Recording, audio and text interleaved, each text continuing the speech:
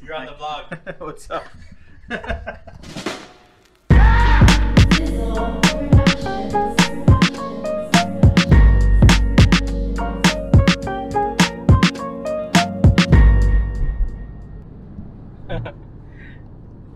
Hey guys, welcome back to the channel. We haven't uploaded in a while. My name is Hung, and on the camera right now is KG. We're filming right now on the DJI Osmo Action, so I'm gonna use this as my main vlogging rig. Ever since I got the Canon M50, that's the camera I've been playing around with and making videos with. But this is the original camera. This is the OG. This is the camera that my fiance bought me that started this whole, YouTube adventure. We started filming. We went to Antigua for our video. I brought the DJI Osmo Action with me. If you guys haven't seen those videos yet, please check it out. I'm gonna link them right up here. So I actually got a new phone. He bought me a new phone, which is the OnePlus 8. It's the regular OnePlus 8, not the Pro, in the Interstellar Glow color, which is really nice, and it has a 90 Hz fluid display, and has a about 48 megapixel camera, and I really love it. It takes nice pictures, and this is my first OnePlus phone, so I'm still trying to familiarize myself with the features, but so far I like it. I've only really had it for just 24 hours, but I love it already. OnePlus for life. So I've been using OnePlus for a long time now. I was switching back and forth between OnePlus and Pixel. I mean, the amazing thing about OnePlus is you're getting flagship specs for a great price. So it's really competing with the Samsungs of the world, the iPhones, the Google Pixels. I would say that the camera in previous iterations of the device hasn't been that great, but the one that just came out, OnePlus 8, OnePlus 8 Pro, is killing it with the camera. Amazing. High refresh rate screen, 90 Hertz, amazing. Fluid, smooth, no jitters. If you jump up to the Pro, you actually get 120 Hertz, so that's even smoother. And I guess it's also a UHD screen, but we're going with the regular OnePlus 8 right now. For the price, I think it's the phone that everyone should get. I don't think it's worth it to get the Pro. Both phones have 5G, so if you're really buying a new device for the 5G, I think you're better off going with the regular OnePlus 8. Unless you must have wireless charging and you must have the IP68 water resistant rating, then go for the Pro. But besides that, I think the OnePlus 8 is the phone to get. Crizel loves it. The Interstellar Glow color is amazing. If we get a chance, we'll show you what that color looks like reflecting in the sunlight. Basically, every picture you take of the phone is never going to be the same picture. From different angles, it's going to appear a different color. Silver, gold, pink, blue, whatever color you name it, it's there.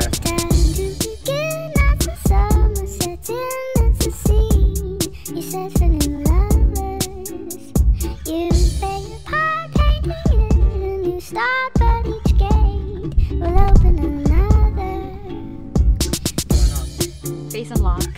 This is actually the first phone I ever had that has face unlock. So, I mean, it's just a blank screen, and then when you tap it, it wakes up, but it's still gonna be locked. But see, this is the fingerprint sensor, which is also super fast, as you can see.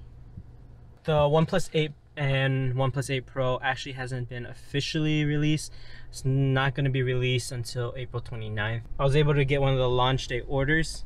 Basically within 30 seconds of them opening it up for order on the launch day, which was like last week, sold out within 30 seconds. I actually had discontinued or canceled my order at first because Crizel wanted a clear case, but they wouldn't add it to the first order. So I canceled it thinking I could reorder it. When I went to cancel it and order it again, you really didn't want to pay for the $10 shipping fee. It was going to be two separate orders. I would pay $10 twice to ship two different orders. So I canceled the first order. When I went back to reorder the bundle, it was all gone. So Crizel was crying and she was really upset that I wasn't able to order the phone for her. But I was persistent. I stayed on the site, and like 30 minutes later, I guess some people may have canceled their order, so they had some new bundles available, so I quickly reordered it. And here she is with her new phone. Yay! I'm probably gonna do an official or full review later when the phone is released to the public. Right now, we're just gonna have Crizel play with the phone, and then we'll have her do a full non-technical review later, and we'll post that for you guys.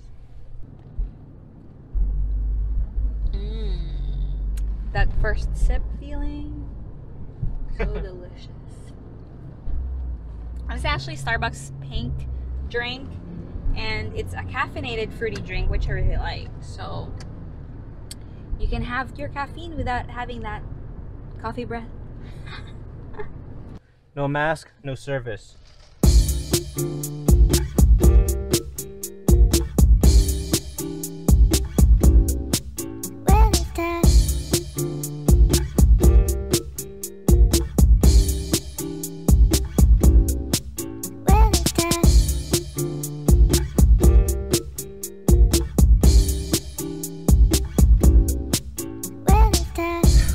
We're gonna go pay my friend a visit. We're gonna stop by his house.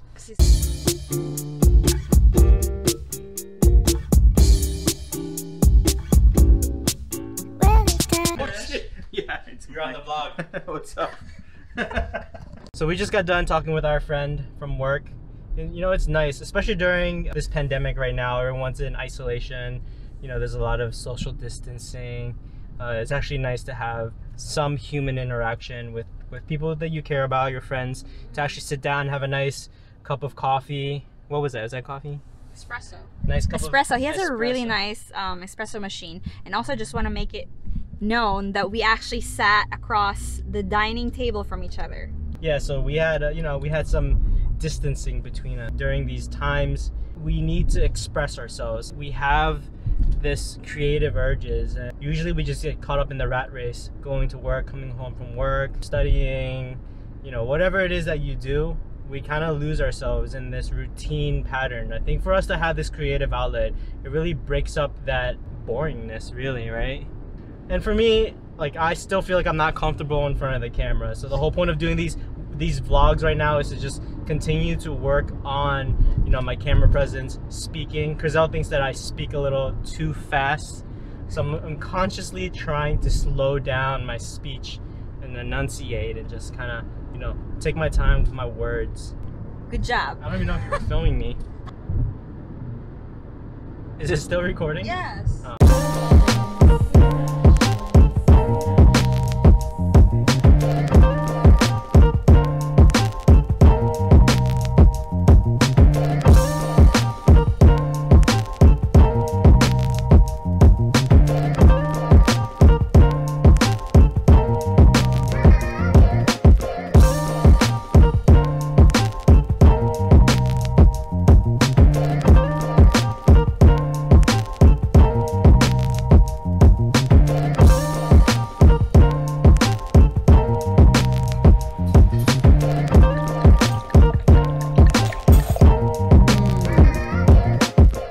Thank you, Trump, for the filet mignon dinner.